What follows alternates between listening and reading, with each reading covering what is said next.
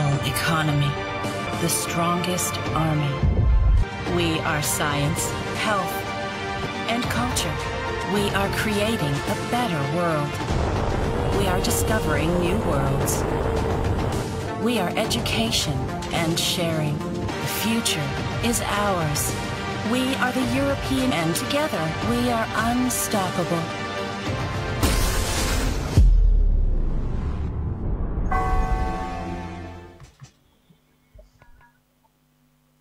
সুপ্রিয় দর্শক, দেশ যেখান থেকে আমাদেরকে দেখছেন, টাইমস 24 টিভির ইউরোপ টাইমস অনুষ্ঠানের পক্ষ থেকে আপনাদেরকে জানাচ্ছি প্রীতি এবং শুভেচ্ছা। সঙ্গে রয়েছি বরাবরের মতো আমি রিয়াজুল ইসলাম কাওসার। দর্শক, ইউরোপ টাইমসের 22তম পর্ব আজকে আমরা উপনীত হয়েছি। দর্শক, আমরা এই অনুষ্ঠানটির মধ্য দিয়ে প্রবাসী স্বার্থ রক্ষার বিভিন্ন কর্মকাণ্ড এবং বিভিন্ন সমস্যা, প্রতিকূলতা আমাদের বাংলাদেশের মাননীয় প্রধানমন্ত্রী এবং বাংলাদেশের সংশ্লিষ্ট মহলে তুলে ধরার চেষ্টা করি এবং সেই থেকে আমাদের প্রতিকারের কিছু উপায়ও আমরা বলার চেষ্টা করি। দর্শক, আজকেও তার ব্যতিক্রম নয়। আমাদের অনুষ্ঠানে সবসময় যুক্ত থাকেন দুজন অতিথি। আজকেও আমাদের সাথে দুজন বরেণ্য অতিথি উপস্থিত আছেন।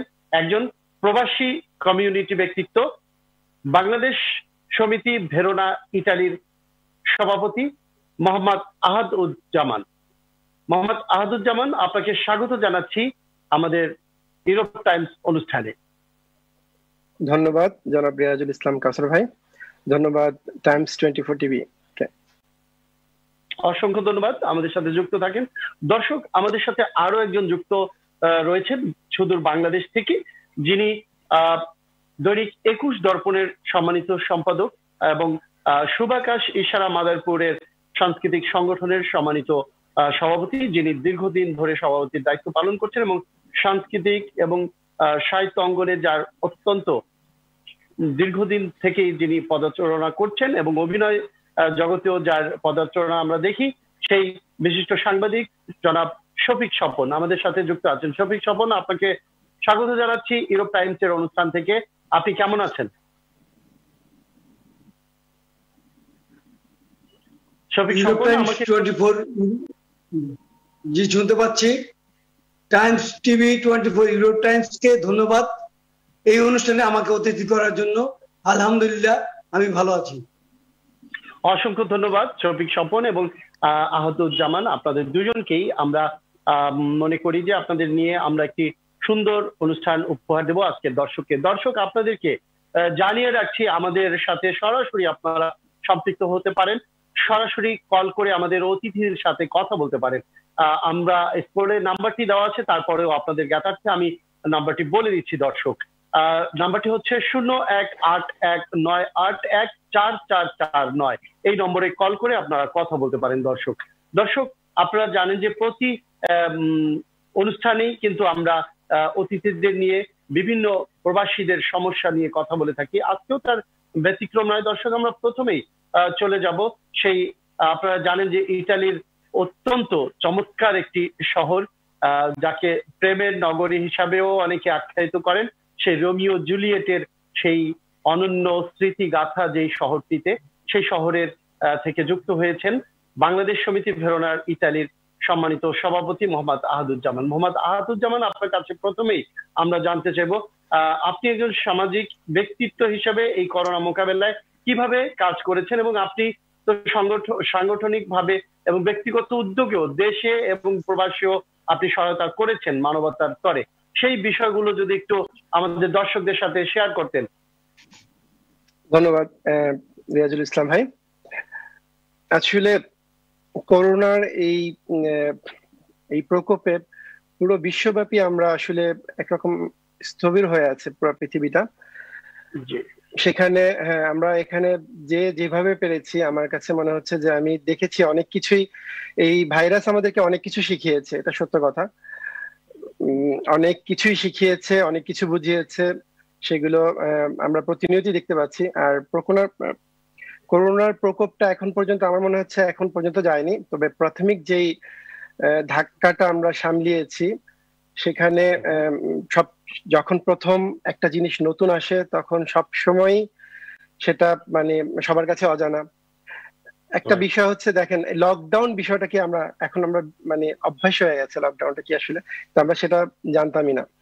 তো এই সময়গুলোতে আমরা চেষ্টা করেছি, আমি যদি আমাদের কমিউনিটির কথা বলি, আমরা চেষ্টা করেছি আমার ভেরোনাকে, আমাদের যে ভেরোনার প্রভিন্সের যে লোকজন ছিল তাদেরকে কভার দেওয়ার জন্য আমাদের আমার মনে আছে যে আমাদের যে সেক্রেটারি আলমাস উদ্দিন চৌধুরী উনি ডিক্লেয়ার দিয়ে বলেছিলেন যে ভেরোনার যদি কোথাও খাবারের প্রয়োজন হয় তাহলে ওনাকে যেন নক করা হয়। এটা হচ্ছে একটা বিষয় একদম। আর আমরা যে যার মতো যার নিজস্ব এলাকায় তো সাপোর্ট করেছি যতটুকু পেরেছি। আর এখানে আমরা যেটা করেছিলাম সেটা আমার মনে আছে যে আমরা বাংলাদেশি এই কমিউনিটি থেকে একটা টাকা উঠিয়ে এখানকার কমিউনিটিতে যেই কোভিড এর যে অ্যাকাউন্ট ছিল সেখানে আমরা কিছু টাকা দিয়েছি।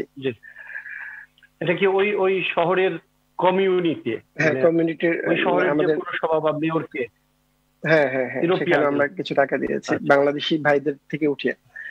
তো আসলে সবাই চেষ্টা করেছে, সবাই যে যেভাবে পেরেছে এখানে চেষ্টা করেছে যে মানব মানে এই যে বললাম যে কোভিডটা আমাদেরকে অনেক কিছু শিখিয়েছে যেটা আসলে আগে অনেকাংশেই ছিল না। ধন্যবাদ। তো আমরা যদি আরেকটা বিষয় জানতে চাই যে এই মুহূর্তে ভেরোনার পরিস্থিতি কি, কোভিড এর রিকভারটা কি হচ্ছে বা কি অবস্থা আছে এই মুহূর্তে আপনাদের এই অঞ্চলটি? আলহামদুলিল্লাহ, আমি বলবো যে ইতালির অন্যান্য শহরের তুলনায় আমরা বিগত দিনগুলোতে একটু বেটার ছিলাম, এখনো ভালো আছি, এখনো মানে সংক্রমণের সংখ্যা খুবই কম। জি আমরা দর্শক আমরা আবার একটু চলে যাব মাদারীপুরে, যেখানে যুক্ত আছেন সম্মানিত সম্পাদক 21 দর্পণের শফিক স্বপন। আপনার কাছে যদি, যেহেতু আপনি মাদারীপুরে এই মুহূর্তে যুক্ত আছেন মাদারীপুর থেকে, আমরা যদি জানতে যে মাদারীপুরের সার্বিক পরিস্থিতি এই মুহূর্তে কেমন যদি আপনি আমাদেরকে বলেন, কারণ মাদারীপুর থেকেই আমরা শুনেছিলাম যে বাংলাদেশের কোভিডটা ছড়িয়েছিল, সেই ক্ষেত্রে মাদারীপুরের পরিস্থিতি এখন কেমন? আমি শুরুতেই আপনার মাধ্যমে দর্শকদের অবহিত করতে চাই, বাংলাদেশে প্রথম মার্চ মাসে করোনা রোগী শনাক্ত হয় এবং প্রথম শনাক্ত হওয়া রোগীর মধ্যে মাদারীপুরে থেকে ইতালি এক প্রবাসী ছিলেন। সেই সাথে সংযুক্ত করতে চাই, বাংলাদেশের প্রথম লকডাউনকৃত উপজেলাটি মাদারীপুর জেলার শিবচর উপজেলা। তাই করোনা পরিস্থিতির দিক থেকে প্রথম থেকে ঝুঁকিপূর্ণ জেলা মাদারীপুর। তাছাড়া রেড জোনকৃত 10টি জেলার মধ্যে ছিল মাদারীপুর জেলা। আজকে পর্যন্ত যদি পরিসংখ্যান করি তাহলে বোঝা যায় করোনা ভাইরাসে মাদারীপুর জেলায় মৃত্যুবরণ করেছে 17 জন, বর্তমানে চিকিৎসাধীন আছে 120 জন, আর শনাক্ত রোগীর সংখ্যা 1412 জন। এর মধ্যে সুস্থ হয়েছেন 1275 জন। আচ্ছা, বর্তমানে এই হচ্ছে মাদারীপুরের করোনার পরিস্থিতি। জি, এর মধ্যে আমরা দেখেছিলাম একটা নিউজে যে মাদারীপুরে লকডাউনের মধ্যেও দেখেছিলাম এবং এমনিতেও দেখেছিলাম যে মাস্ক পরা কিন্তু এখন সম্পূর্ণ বাধ্যতামূলক হয়েছে আইনগতভাবে, কিন্তু সেটা কিন্তু আমরা দেখছি না। অনেক সময় দেখি যে রিক্সা চালক থেকে শুরু করে উপরতলার সবাই কিন্তু মাস্ক বিহীনই চলাফেরা করছে। তো এই বিষয়টা আপনি কিভাবে মূল্যায়ন করছেন, বা কতটুকু সচেতনতার অভাব এখনো কি রয়ে গেছে, নাকি অনেকে বলছে যে আসলে করোনা নাই, চলে গেছে, কিংবা আবার দেখছি যে মৃত্যু হারও কিন্তু বেড়ে চলেছে, আবার অন্যদিকে করোনা পরিস্থিতি কিন্তু অত যে খারাপ ভালো তাও কিন্তু বলছি না। তো এই বিষয়টা আপনি কিভাবে মূল্যায়ন করছেন যে মাস্কটা কেন পড়ছে না মানুষ, বা মাস্কটা পরাতে কতটুকু বাধ্য করছে প্রশাসন? আসলে করোনা ভাইরাস একটা আজ বৈশ্বিক সমস্যা। সারা পৃথিবীর মতো বাংলাদেশেও করোনা ভাইরাসের কারণে বিপর্যস্ত। বিশ্ব স্বাস্থ্য সংস্থার মতে করোনা পরিস্থিতি খুব দ্রুত নির্মূল করা সম্ভব নয়। করোনার ভাইরাস দ্রুত কাটিয়ে ওঠার জন্য সবার প্রয়োজন স্বাস্থ্য সচেতনতা। আসলে মূলত মাদারীপুরের মানুষ আসলে স্বাস্থ্য সচেতন কম, যদিও আমরা অনেক অনেক প্রচার করছি যে আসলে মাস্ক পরে না, আসলে নিজের জীবন যদি নিজেরা সুরক্ষা রাখি তাহলে আসলে জোর করে কোনো কিছু হয় না। তারপরেও আমাদের মাননীয় প্রধানমন্ত্রী প্লাস আমাদের মাদারীপুরের জেলা প্রশাসক পৌরসভার মেয়র সকলেই কিন্তু আসলে মাথায় করে সবাই যেন মাস্ক পরে এবং মাস্ক 100% মাস্ক নিশ্চিত করে, এটা কিন্তু আমাদের মাদারীপুরে যে নবনিযুক্ত জেলা পরিষদ ডক্টর রহিমা খাতুন, উনি মাদারীপুরে যোগদান করার পর থেকেই আসলে ওনার প্রতিশ্রুতি ছিল 100% মাস্ক সবাই পরবেন এবং না হলে জরিমানা হবে। এই ক্ষেত্রে মাদারীপুরের পুলিশ প্রশাসন, বিশেষ করে মাদারীপুরের পুলিশ সুপার মাহবুব হাসান, উনি আসলে দেখা গেছে যে উনার প্রশাসনিক লোকজন নিয়ে মাঠে নেমে অনেক চেষ্টা করেছেন। আসলে জানি সবাই মাস্ক পরে এবং নিজে সচেতন থাকি। আসলে আমার স্বাস্থ্য সুরক্ষা আমারই হতে হবে, ব্যক্তিগত স্বার্থে নয়। এটা স্বাস্থ্যবিধি সকলকেই মেনে চলতে হবে। সামাজিক দূরত্ব বজায় রেখে যদি আমরা না চলি তাহলে করোনা ভাইরাস কাটিয়ে ওঠা আমাদের সম্ভব না। তাই দেশের সবাইকেই সচেতন বলেন। যে আপনি চমৎকার করে বলেছেন। আমরা যদি বলি যে মাস্কটার বিষয়ে যে সরকারের যে পদক্ষেপ রয়েছে, সেই জরিমানা কিংবা যে পদক্ষেপের যে ম্যাজিস্ট্রেট যে পরিচালনা করছে যে এই বিষয়টা দেখভালের জন্য, তারা কি এদেরকে জরিমানা করছে বা কিভাবে অ্যাকশন নিচ্ছে যে এতটা ঠুনকো ভাবে মাস্কের দিকে মানুষ ঝুঁকছে না? অনেকে কানে রাখছে মাস্ক, আমরা দেখছি অনেক সময় টিভি পর্দায় মাইক্রোফোন ধরলে দেখছি যে বিভিন্ন মিডিয়ায় যে মাস্কটা মুখের নিচে আছে কিংবা কানে পরা আছে কিংবা কারো পকেটে আছে। এই বিষয়ে তো জরিমানা বা যদি আইনানুগ ভাবে যদি ব্যবস্থা গ্রহণ করা হতো তাহলে মনে হয় যে তারা ভয়ে হলেও, কারণ এখন তো বাধ্য করা উচিত বলে আমরা শুনছি যে মিডিয়ার মাধ্যমে। আপনি কি মনে করেন কতটুকু প্রশাসন এই ব্যাপারে পদক্ষেপ নিচ্ছে বা যথার্থ কিনা বিষয়টা? প্রশাসন ঠিকই আছে। প্রশাসন যেহেতু সরকার ঘোষিত করছে সবার জন্য মাস্ক নিশ্চিত করা, যেহেতু বলছে নো মাস্ক নো সার্ভিস, তার মানে মাস্ক না থাকলে কাউকে সহযোগিতা করা হবে না এবং প্রতিটা দোকানে নো মাস্ক নো সেল, মানে মাস্ক না থাকলে কারোর কাছে বিক্রি করা হবে না। আসলে মূলত এটা স্লোগান এবং এটা দেখা গেছে যে কাগজে কলমে। আসলে যদি আমার মতে যদি এটা প্রশাসন পক্ষ থেকে যদি 2-1 জনকে জরিমানা করে এবং মাস্কের জন্য যদি একটু আইন সাহায্য সংস্থা একটু কঠোর ব্যবস্থা নেয় তাহলে অবশ্যই মাথায় মাস্ক ছাড়া কেউ মাস্ক দিয়ে কেউ ব্যবহার করবে না। আসলে মাস্কটা প্রথমে উঠেছে মুখে, তারপর মাস্ক নামতে নামতে নেমেছে এক কানে, তারপর মাস্ক এক কানে তখন মাস্ক এখন হাতে হাতে। তার মানে কি মাস্ক সম্পর্কে মাদারীপুরের আসলে যত স্বাস্থ্য সচেতন না হওয়ার কারণে মাস্কটাকে হাতে নিয়েছে, এখন আর মাস্ক মুখেও নাই কানেও ঝুলাচ্ছে না। আসলে এই ব্যাপারে যদি প্রশাসন কঠোর ভূমিকা নেয় তাহলে অবশ্যই সবাই মাস্ক 100% মাস্ক ব্যবহার নিশ্চিত হবে। জি, আপনি অত্যন্ত চমৎকার করে বলেছেন। আমরাও সেই বিষয়টা আহ্বান জানাবো যে প্রশাসনকে যাতে করে মাস্কটা বাধ্যতামূলক পরে সেই ব্যবস্থা নেওয়ার জন্য। আপনি আমাদের সাথে যুক্ত থাকুন। আমরা একটু চলে যাব আবার ইতালির ভেরোনাতে, সেখানে যুক্ত আছেন আহাদুজ্জামান। আহাদুজ্জামান আমাকে শুনতে পাচ্ছেন নিশ্চয়ই? আমি একটা বিষয় যদি আপনাকে জানতে চাই যে এই প্রসঙ্গে যে প্যান্ডেমিক টাইম কিন্তু কিছুটা হলেও ইতালি রিকভার করতে পেরেছে, তো এই মুহূর্তে নতুন প্রজন্মের শিক্ষার্থীদের সম্পর্কে শুনবো আপনার থেকে এবং ইতালিতে বংশোদ্ভূত আমাদের বাংলাদেশি নতুন প্রজন্মের কথা শুনবো এবং এখন শিক্ষার্থীদের অবস্থা কি এবং স্কুলগুলো কি এখন খুলছে কিনা। আমরা দেখেছি যে আজকে একটা নিউজে আমরা দেখেছি যে স্কুল ইতালিতে খুলতে শুরু করেছে, এই বিষয়টাও শুনবো।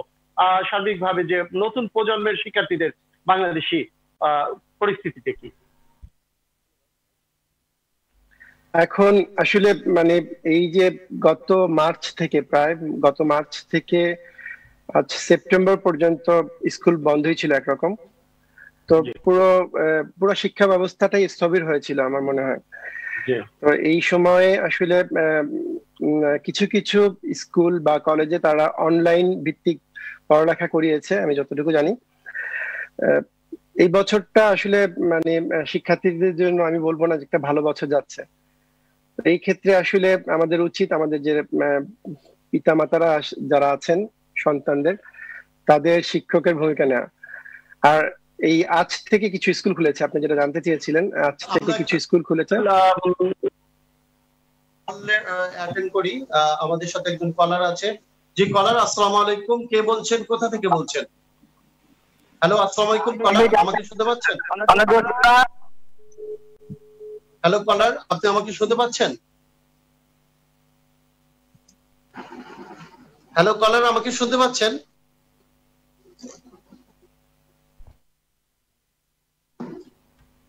হ্যালো কলার, আমাকে শুনতে পাচ্ছেন? আসসালামু আলাইকুম।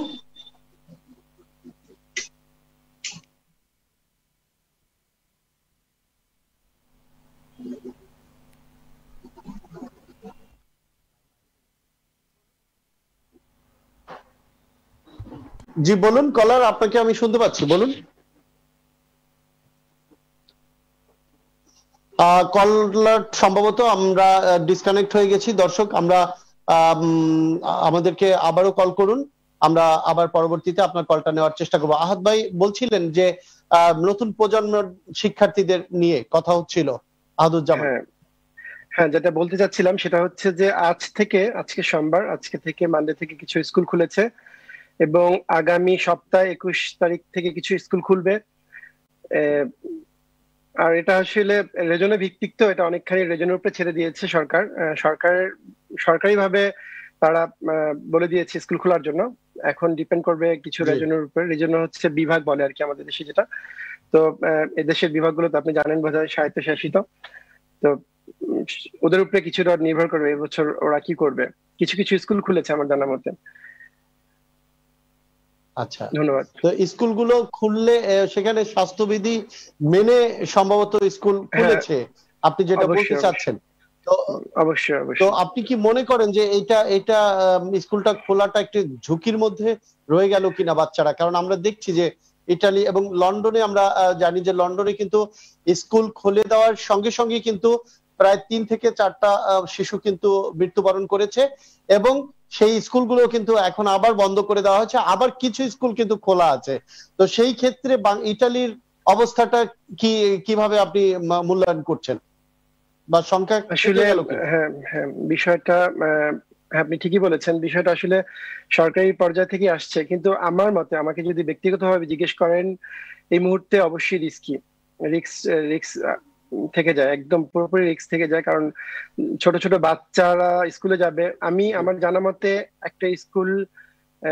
এরকম একটা স্কুলে অলরেডি একটা বাচ্চা সংক্রমিত হয়েছে। আমরা একটি কলার এসছে, আমরা আবার একটু কলটা নিই। জি কলার, আসসালামু আলাইকুম, কে বলছেন, কোথা থেকে বলছেন? ওয়ালাইকুম সালাম, আমি কাউসার হারুন বলছিলাম। জি বলুন।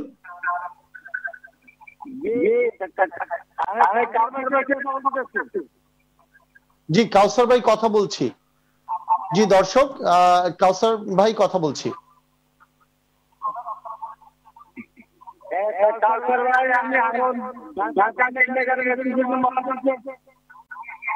জি হারুন ভাই, আসসালামু আলাইকুম, আপনাকে অসংখ্য ধন্যবাদ আমাদের সাথে যুক্ত হওয়ার জন্য। জি আপনি বলুন, আমাদের সাথে 2 জন সম্মানিত অতিথি আছেন। আপনি প্রবাসীদের জন্য কিছু বলতে চাইলে বলেন। আপনি নিজেও একজন শিক্ষক। এই মুহূর্তে আমরা কথা বলছিলাম আমাদের প্রবাসী নতুন প্রজন্মের শিক্ষার্থীদের নিয়ে, আপনি বলতে পারেন এই বিষয়ে।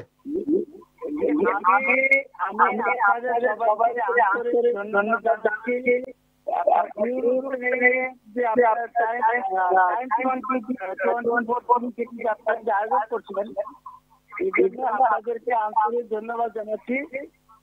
আপনার উপস্থাপনায় যে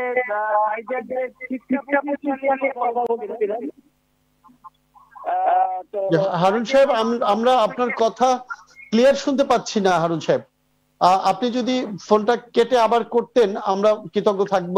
আমরা আসলে ক্লিয়ার শুনছি না আপনাকে। তবে আপনাকে অসংখ্য ধন্যবাদ, আপনি আমাদেরকে কল করেছেন। জনাব হারুন রশিদ, আপনাকে অসংখ্য ধন্যবাদ আমাদের সাথে যুক্ত হওয়ার জন্য, কিন্তু আপনার কলটা আমরা আসলে ভালো করে শুনতে পাচ্ছি না, এই জন্য আমরা দুঃখিত। আপনাকে কৃতজ্ঞতা জানাচ্ছি। আমরা চলে যাচ্ছি আহাদুজ্জামান, আপনার সাথে কথা বলছিলাম যে নতুন প্রজন্মের শিক্ষার্থীদের পরিস্থিতি নিয়ে। হ্যাঁ, যা বলছিলাম, আমার মতে ব্যক্তিগতভাবে যেটা বলছিলাম, যে আসলে এখন স্কুল খোলাটা অনেকটা ঝুঁকিপূর্ণ আমি মনে করি। তারপরেও যেহেতু সরকারিভাবে তারা চিন্তা ভাবনা করছেন, আমার মনে হচ্ছে যে তারা দেখবেন যদি সমস্যা হয় আবার আবার আমরা চাচ্ছি যে না সমস্যা না হোক।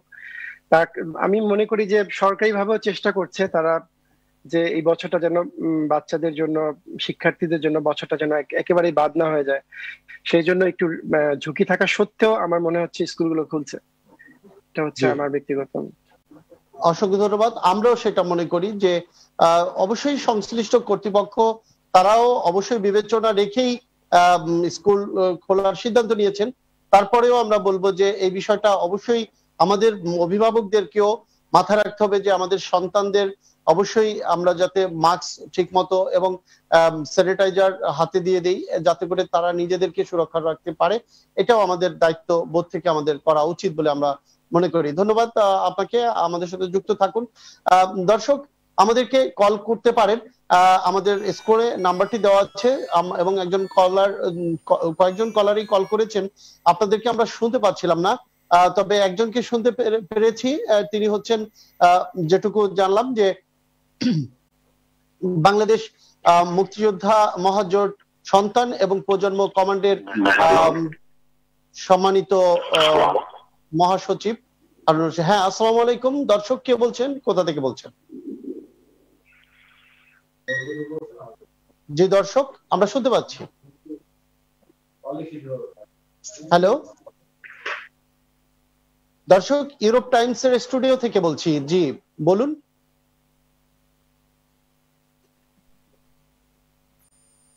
আমরা দুঃখিত, কলটি আবারও কেটে গিয়েছে।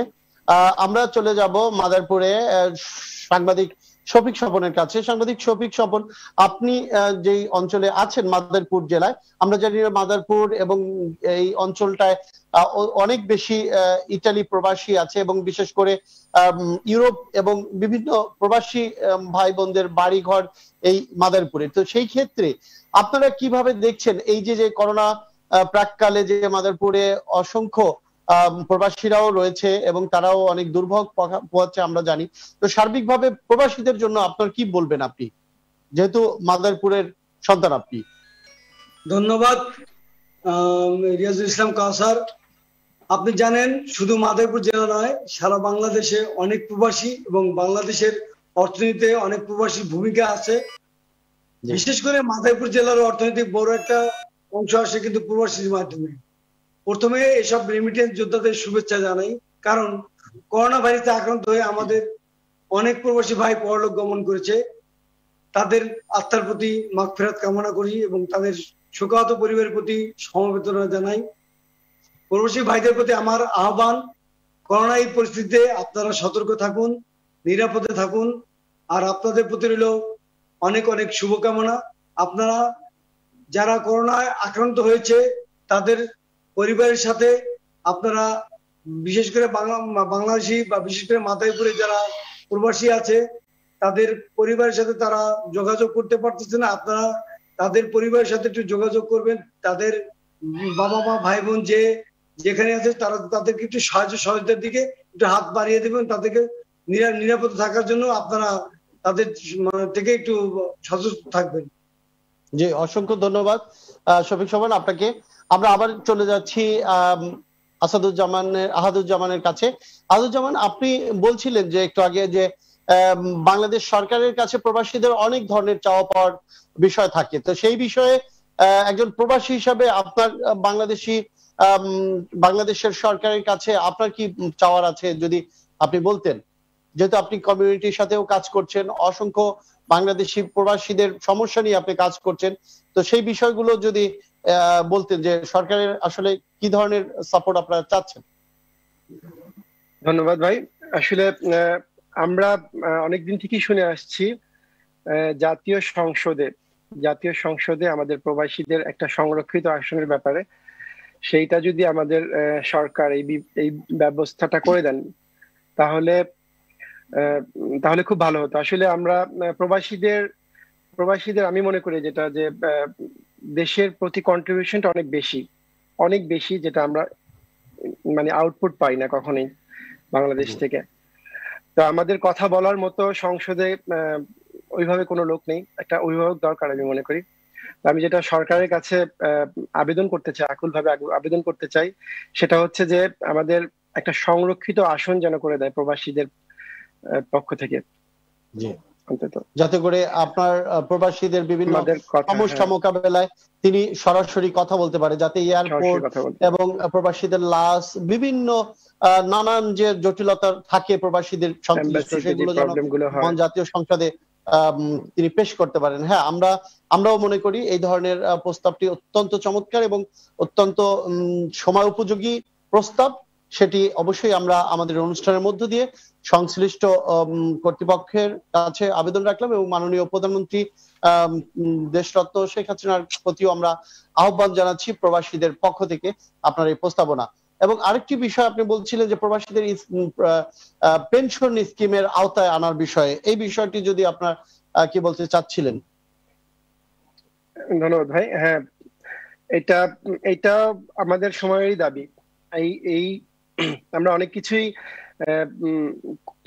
আপনি আপনার মাধ্যমে আমি জানি যে আপনি অনেক চেষ্টা করছেন এই বিষয়গুলো নিয়ে আপনি অনেক কাজ করছেন। এজন্য আপনাকে আমাদের প্রবাসীদের পক্ষ থেকে আন্তরিকভাবেই ধন্যবাদ জানাচ্ছি যে আপনি অক্লান্তভাবে আমাদের প্রবাসীদের জন্য করে যাচ্ছেন। এটা আসলে আপনি সামনাসামনি এই জন্য বলছি না, সত্যি আপনার কার্যক্রম আমি দেখি মাঝে মাঝে, খুব ভালো লাগে আসলে। তো এই পেনশন স্কিমটা অবশ্যই জরুরি। আমি মনে করি যে এটা সংশ্লিষ্ট কর্তৃপক্ষের নজরে আসা উচিত এবং আমাদের যারা প্রবাসীরা আছি এদেরকে একটা পেনশন ভাতা দেওয়া উচিত। ইনশাআল্লাহ একদিন হবে। আমার মনে হচ্ছে যে আমাদেরকে একসাথে সমস্যারে আওয়াজ করতে হবে। এইসব বিষয়গুলো নেমে আসবে না। আই থিংক আমাদের সবাইকে একসাথে কাজ করতে হবে। আমরাও সেটাই মনে করি, কারণ আমরা দেখেছি যে এক সময় আপনি নিজেও এই বিষয়ে সাফার হয়েছেন যে আমাদের একজন প্রবাসী যখন মৃত্যুবরণ করে আমরা কিন্তু সেই প্রবাসী লাশটা প্রেরণের জন্য 5 ইউরো 10 ইউরো চাঁদা উঠিয়ে কিন্তু তার লাশটা প্রেরণ করার চেষ্টা করি। তো এখনো কিন্তু সেটাও অব্যাহত আছে। তবে আমরা কিন্তু মাননীয় প্রধানমন্ত্রীর কাছে এই বিষয়গুলো বারবার বলেছি এবং তিনি কিন্তু আমলে নিয়ে আমাদের প্রবাসীদেরকে সম্মানিত করেছেন যে ওয়েজ অনার বোর্ড মেম্বারশিপ করেছেন। সেটার মধ্য দিয়ে কিন্তু আমরা প্রবাসীদের লাশ প্রেরণ করতে সক্ষম হয়েছি। তবে এখনো কিন্তু অনেক প্রবাসীরা যারা এই ওয়েজ অনার বোর্ড মেম্বারশিপটা নিচ্ছে না, মাত্র 40 ইউরো লাগে ইতালির যারা প্রবাসী রয়েছেন তাদের উদ্দেশ্যে বলছি, কিন্তু তারা কিন্তু নিচ্ছেন না এই ফ্যাসিলিটিটা। এবং সঙ্গত কারণে যারা এটার আওতাভুক্ত না তাদের লাশ কিন্তু সেই চাঁদা দিয়েই পাঠানো হচ্ছে। তো সেই কারণে আমি বলবো যে মাননীয় প্রধানমন্ত্রীর কাছে যে শুধু ওয়েজ অনার্স বোর্ড মেম্বারশিপ করলেই যে লাশ পাঠাবে এবং এছাড়াও মানে যারা সদস্য হলো না তাদেরও লাশ যেন সারা বিশ্বে, শুধু ইটালি না সারা বিশ্বের লাশ যেন প্রবাসীদের এরকম বিনামূল্যে যায়, এটা নিয়েও আমরা কথা বলার চেষ্টা করেছি এবং অনেকটা আমলে এসেছে। এবং আরেকটা বললেন যে প্রবাসীদের পেনশন স্কিম, সেই বিষয়ে বলবো যে সেই বিষয়ে কিন্তু প্রণোদনা 2% দেওয়া হচ্ছে রেমিটেন্স যোদ্ধাদের, কিন্তু আমরা শুধু রেমিটেন্স যোদ্ধা হিসেবে বলবো যে শুধু প্রণোদনা না, আমরা পেনশন স্কিম চাচ্ছি। কারণ আমরা এই প্যান্ডামিক মুহূর্তেও দেখেছি এবং এর আগেও দেখেছি বিভিন্ন জায়গায় বিভিন্ন জেলাতে যারা প্রবাসে ছিল তারা এখন দেশে এসে দেখা গেছে হত দরিদ্রর কষাঘাতে কিন্তু তারা জীবনযাপন করছে। মানবতার এরকম স্মৃতিও আমরা এরকম দৃষ্টি আমরা দেখছি। কাজেই এই বিষয়টা অবশ্যই সময়ের দাবি। আমরা এই আপনার যৌক্তিক দাবিটি তুলে ধরলাম এবং আশা করবো যে মাননীয় প্রধানমন্ত্রী এটি আমলে নিয়ে দেখবেন। তো আরেকটি বিষয় আহাদুজ্জামান আপনার কাছে বলবো, যে করোনা শনাক্ত হওয়ায় যে ইতালি থেকে বাংলাদেশে প্রবাসীদেরকে ফেরত পাঠানো হলো, সেই বিষয়ে আমরা একটু কথা বলতে চাই যে এখন যদি কেউ ইতালিতে আসে, যদিও এখন এই মুহূর্তে ওপেন হয়নি, কিছুদিনের মধ্যে হয়তো ওপেন হবে, কিন্তু এই মুহূর্তে যারা ইতালিতে আসবে তাদের কি করণীয় থাকতে পারে, আপনি কি বলে মনে করেন? ধন্যবাদ ভাই। আমি আসলে এই ব্যাপারে আমি একটু ক্লিয়ার করতে চাচ্ছি বাংলাদেশি ভাই বোনদের উদ্দেশ্যে। সেটা হচ্ছে যে এখানে অনেক ধরনের কথা ছড়ানো হচ্ছে। আমার যেহেতু ট্রাভেল এজেন্সি আছে একটা, সো এই সুবাদে একটু ভালোই জানি। আমার মনে হচ্ছে যে ইনফরমেশন গুলি আপনাদের মাধ্যমে আমার দেওয়া উচিত। অবশ্যই সে প্রেক্ষিতে বলছি যে প্রথম কথা হচ্ছে 7ই সেপ্টেম্বর পর্যন্ত আমাদের যে বিধিনিষেধটা ছিল বাংলাদেশ থেকে আসার, সেটাকে বর্ধিত করে 7ই অক্টোবর করা হয়েছে। এখানে আর কোনো মানে ওই অনেকে ভাবছে যে ফ্যামিলি থাকলে আসতে পারবে, মানে অনেক ধরনের কথা শুনি, সেই জন্যই বলা আর কি। এখানে 7ই অক্টোবরের আগে শুধুমাত্র শুধুমাত্র ইউরোপিয়ান ইউনিয়ন যারা অন্তর্ভুক্ত তারাই, তাদের ফ্যামিলির লোকজন আসতে পারবে। এটা হচ্ছে প্রথম কথা। আর 7 অক্টোবর ইউরোপিয়ান ইউনিয়ন অন্তর্ভুক্ত বলতে কি বোঝালেন? যে ইউরোপিয়ান যাদের পাসপোর্টধারী? পাসপোর্টধারী, হ্যাঁ হ্যাঁ হ্যাঁ, সরি আমি আসলে ফুল সেন্টেন্সটা ফুল করিনি। পাসপোর্টধারী যারা আর কি, ইউরোপিয়ান ইউনিয়নের যারা নাগরিক আর কি, যেটা বলতে চাচ্ছিলাম। তো যাই হোক, ওনারা ছাড়া মানে ওনাদের ধরেন তাও আবার এই এখানকার যে কমিউনিটি আনাগ্রাফিকামেন্টে আর কি থাকতে হবে ওনাদের। আনাগ্রাফিকামেন্টে মেবি আপনি বুঝেন আর কি, যে কমিউনিটিতে ওনাদের উনি যে ওনার ওয়াইফ বা স্ত্রী সেটা থাকতে হবে, যে যারা নতুন হয়েছেন তারা। সেটাও আমি শুনেছি 9 জুলাইয়ের আগ পর্যন্ত যারা ছিল আর কি ইউরোপিয়ান ইউনিয়নের নাগরিক। আচ্ছা, এটা হচ্ছে মোটামুটি একটা ক্লিয়ার করেছে সরকার। আর 7 অক্টোবরের পরে কারা আসতে পারবে আমি শুনেছি যেটা সবার মতো, যে কিছু বিধিনিষেধ তুলে দিবে, সবাইকে ঢালাওভাবে আসতে দিবে না, বাট কিছু কন্ডিশনের মাধ্যমে আসতে দিবে।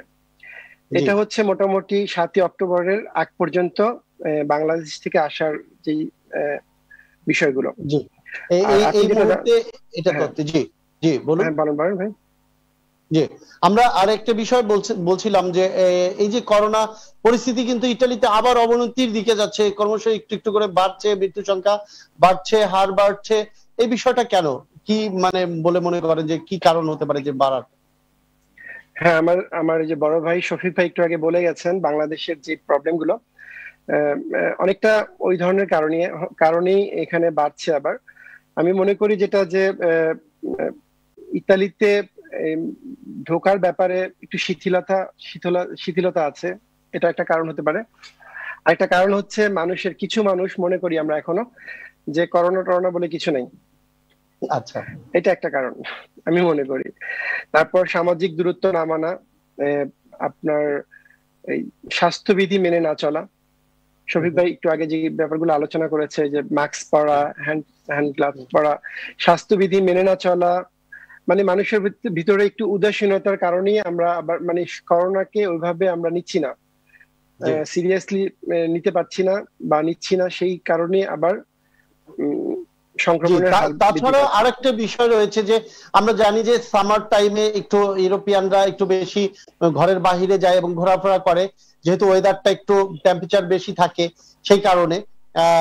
তো এই অবস্থায় কিন্তু এবছর আমরা দেখছি সেই আগের মতোই কিন্তু অনেকে পিকনিক পার্টি করছে, গ্রিল পার্টি করছে এবং কমিউনিটির বিভিন্ন একত্রিত হয়ে যে বিভিন্ন কার্যক্রম পরিচালনা করছে, এবং তাদের মুখে কিন্তু মাস্ক আমরা দেখছি না এবং স্বাস্থ্যবিধিও মানছে না।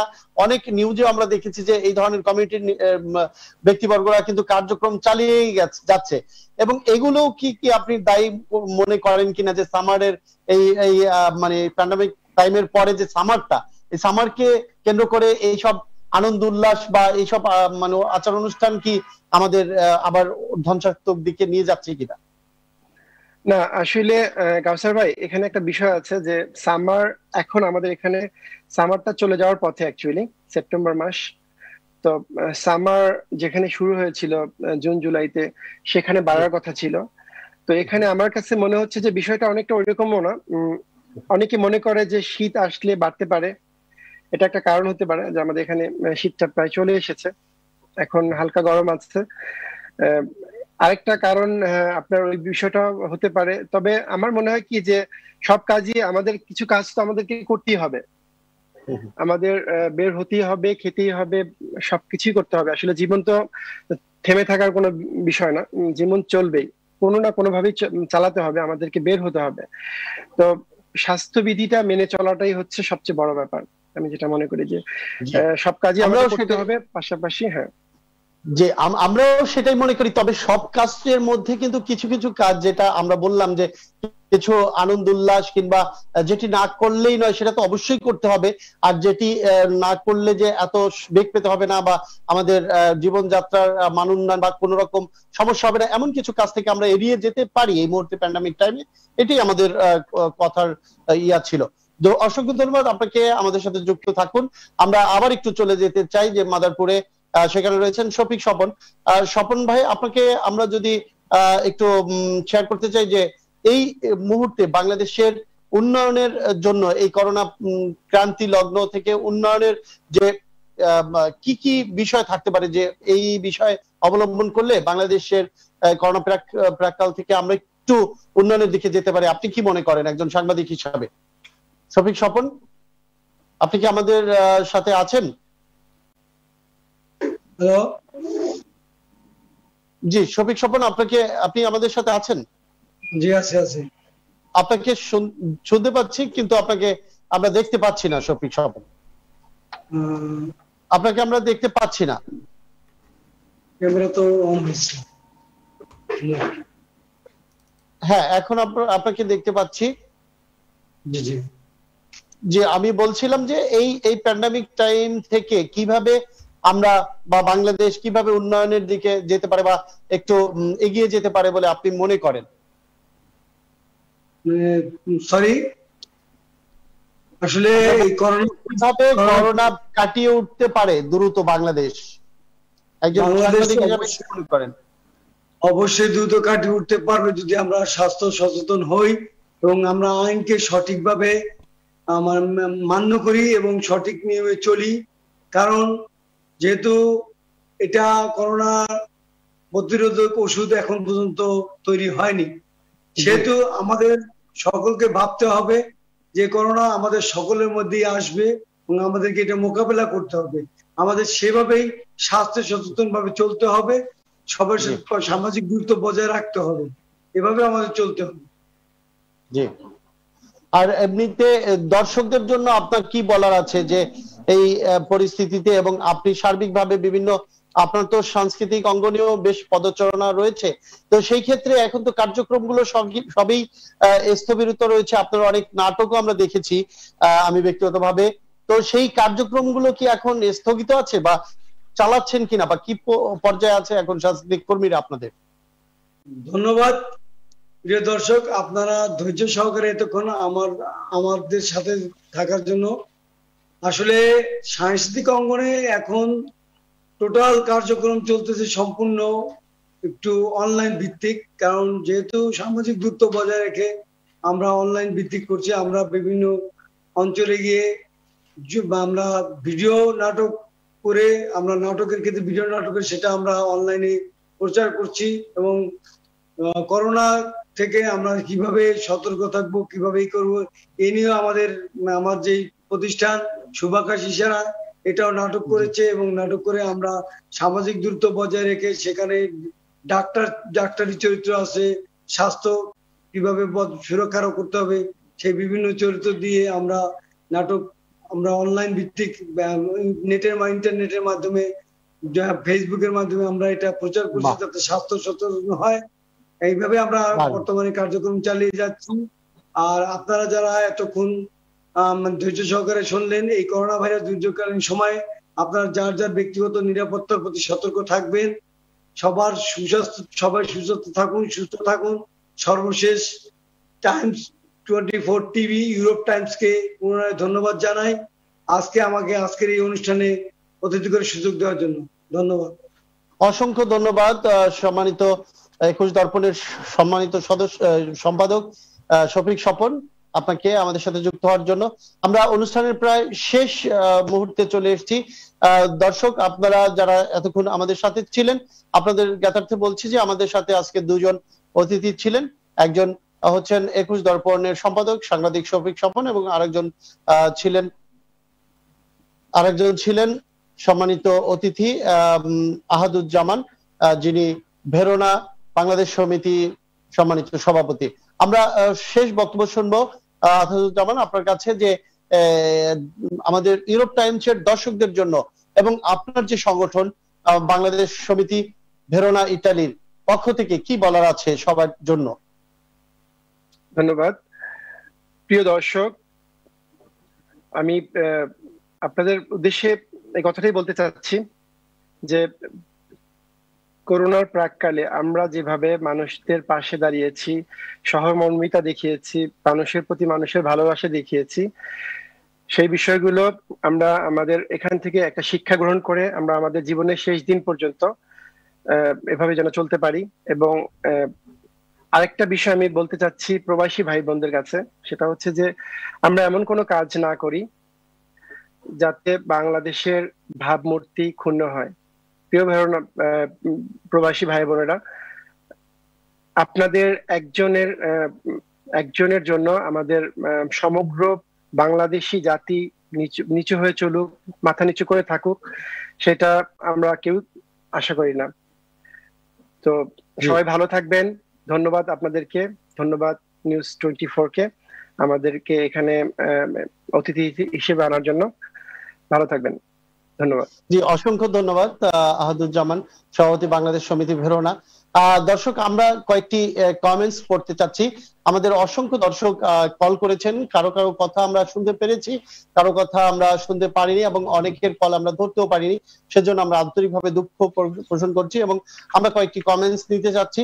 দর্শক অনেকেই কমেন্টস করছেন, তার মধ্যে থেকে জনাব হারুনুর রশিদ, যিনি বাংলাদেশ মুক্তিযোদ্ধা মহাজোট সন্তান এবং প্রজন্ম কমান্ডের কেন্দ্রীয় কমিটির সম্মানিত সদস্য সচিব, তিনি লিখেছেন, সরকারের বিমুখ আচরণের কথা বললেন না কেন? সবাই বাটারিং করেন কেন? সবাই বাটারিং করেন কেন? সরকার মাদ্রাসা খুলে দিয়েছে, মাদ্রাসা কি করোনা নাই? সব ভিডিও কি স্কুলে? এ সময়ে গুলো অতিথিরা বলছেন না কেন? করোনা কি স্কুলে মাদ্রাসায় নেই? এই প্রসঙ্গটি বলেছেন। আমরা সেটি সংশ্লিষ্ট মহলকে বলতে চাই যে মাদ্রাসা খুলেছেন, স্কুলও খুলে দেওয়ার জন্য একজন আমাদেরকে বলেছেন। অন্যদিকে শুভকামনা জানিয়েছেন অনুষ্ঠানটি দেখে নিচিসা, যারা নিরাপদ চিকিৎসা চাই আন্দোলনের মাদারীপুর কমিটির নব নির্বাচিত কমিটির যিনি দায়িত্বপ্রাপ্ত নেতা, তিনি অ্যাডভোকেট মশিউর রহমান পারভেজ, তিনি বলেছেন শুভকামনা রইল এই অনুষ্ঠানের জন্য। ইটালির ভেনিস থেকে ভুলু মিয়া দেখছেন এবং শুভকামনা জানিয়েছেন। এছাড়াও অসংখ্য দর্শক আমাদেরকে কমেন্টস করেছেন। সকলের কমেন্টস আমরা নিতে পারছি না বলে আমরা দুঃখিত, আমরা সময়ের স্বল্পতায় কমেন্টস গুলো নিতে পারলাম না, এবং আগামী পর্বে আবারও আপনাদের কমেন্টস পড়ার আমরা অঙ্গীকার করছি। ইনশাল্লাহ আমরা পড়ার চেষ্টা করব। দর্শক, এতক্ষণ যারা সাথে ছিলেন, আমাদের অনুষ্ঠানটি দেখলেন, এবং এই ইউরোপ টাইমস আজকে 22তম পর্বে আমরা যে আলোচনা করলাম, আমাদের সাথে দুজন সম্মানিত অতিথি ছিলেন, তারা যে কথাগুলো বললেন, এই কথা থেকে প্রবাসীদের এবং বিভিন্ন দেশ বিদেশের সকলের যে সমস্যাগুলো নিয়ে আমরা কথা বললাম, সেই সমস্যাগুলো আশা করব আশু সমাধান হবে। সংশ্লিষ্ট মহল এই বিষয়গুলো দেখবেন এবং এমনটি প্রত্যাশা রাখছি, এবং আমাদের অনুষ্ঠানটি আগামী পর্ব দেখবার আমন্ত্রণ জানিয়ে আমরা শেষ করব। সেই পর্যন্ত আপনারা ভালো থাকবেন, সুস্থ থাকবেন, সুন্দর থাকবেন। দর্শক, এই প্রত্যাশা নিয়ে বিদায় নিচ্ছি। আল্লাহ হাফেজ, আসসালামু আলাইকুম। দাম দিয়ে কিনেছি বাংলা, কারোর দানে পাওয়া নয়।